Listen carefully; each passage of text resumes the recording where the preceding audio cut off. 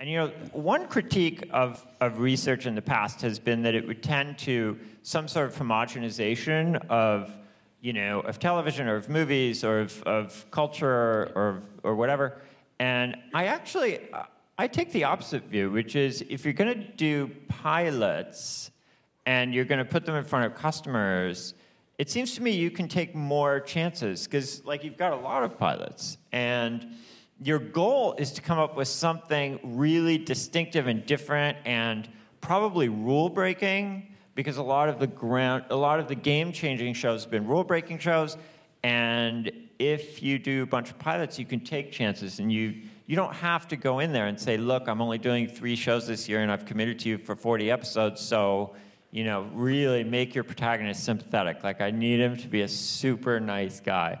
You don't have to give that note, because if the artist's vision is to do this, and it's Breaking Bad or whatever, then just let them do that and take the chance.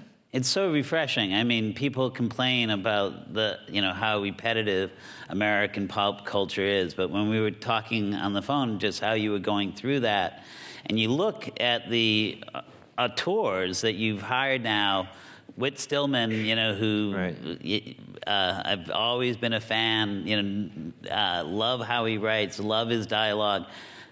I wouldn't have imagined him doing television. I was so excited to see you doing. Jill Soloway, who did Afternoon Delight, comes out of television, but still a bold voice. I mean, this is a great, great time to be a creator. I mean, people are, definitely Amazon, looking for people with an original voice who's going to come out and do something different, whether it's with Stillman or Jill Soloway or Chris Carter, more in the sci-fi supernatural area.